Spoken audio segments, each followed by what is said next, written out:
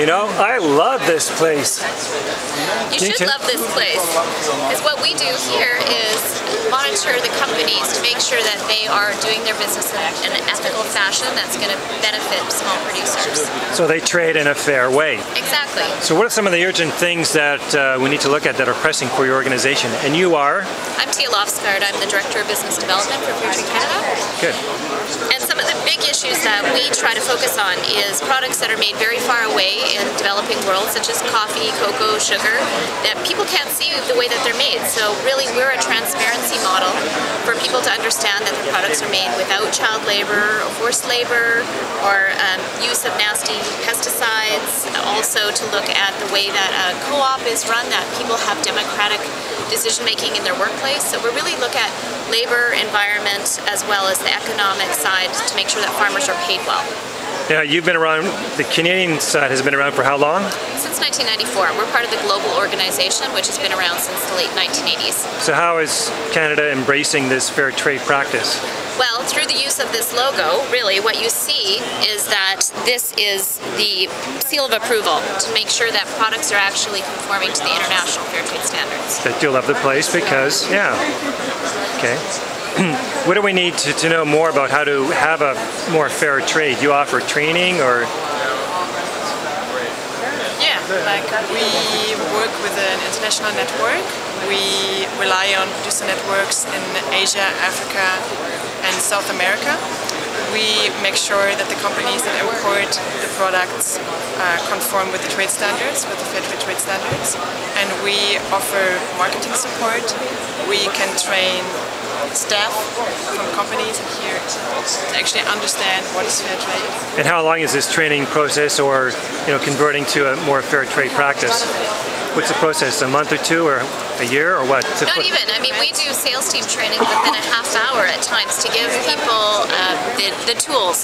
So when a customer comes in and says, "What is fair trade?" you can say, "Boom, boom, boom." It means fair economic deal with good environmental practices for, and people really need to know and understand that to be able to convert consumers over to understand that this is actually ethical. Great. I notice you have a publication here, Fairtrade Canada. What's that about? So this is a collaborative magazine put together by the Canadian Fairtrade Network, which is the grassroots national movement. This is a collaboration to really bring the educational component between the companies, the brands, us as the Fairtrade certifier, and the grassroots movement. So you'll see articles in here about Fairtrade Towns movement, Fairtrade campuses. We've got a global movement happening to support ethical trade worldwide. Okay. Let's look at some of the products you have that are trading fairly. Well, we've got a huge variety, and I think that's the point of this show today, is to really profile that we're not just coffee. A lot of people know about coffee, but we do have a very large variety of coffee. Everything from small independent chef private label brands to multinationals.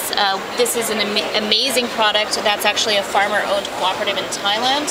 But if you go to all the variety that we've really got soya sauce that's made as fair trade. We've got spices.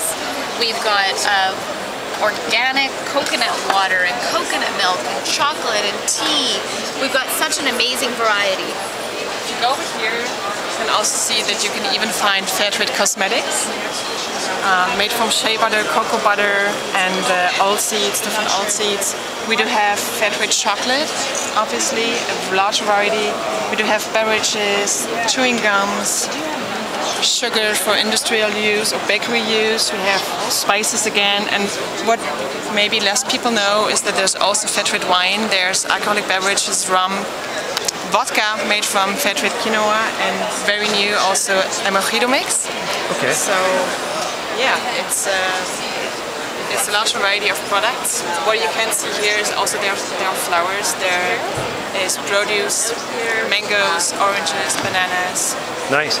Now I understand you're doing like your second annual awards night or celebration. Tell me about that. That's right. So we understand that retailers really need to collaborate in order to bring fair trade to market. So by listing products such as fair trade gum, etc., I think it's really interesting for us to be able to show the collaborative nature and the importance in their role of bringing products to market. So every year we're doing a Fair Trade Retailer Awards, and it ranges from the categories of national grocery, independent cafes, liquor commissions, health food stores, specialty stores. we have a variety of categories, and so again, it'll be tomorrow night, Thursday, October 3rd in Toronto at Hank's Wine Bar, that will be presenting these awards. Alongside that, we'll have, of course, our board of directors there and many brands and activists that bring this all to fruition, as well as retailers. So we do invite anybody who'd like to come out, and that'd be wonderful. I understand it's free?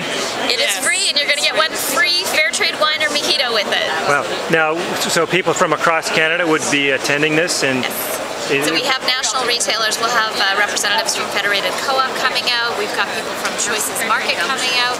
We've got committed retailers like Whole Foods Market coming out. We're really there to be able to bring together the community so that people understand that doing ethical business takes all of us. great. More information, website is? Fairtrade.ca. And the address is Church Street 1.5, Church Street 9.5. You're based in Ottawa, correct? We're based in Ottawa, but we great. travel a lot, so you'll see us at many different trade Great. shows. I think that's fair. Thank you. Thank you. Thank you.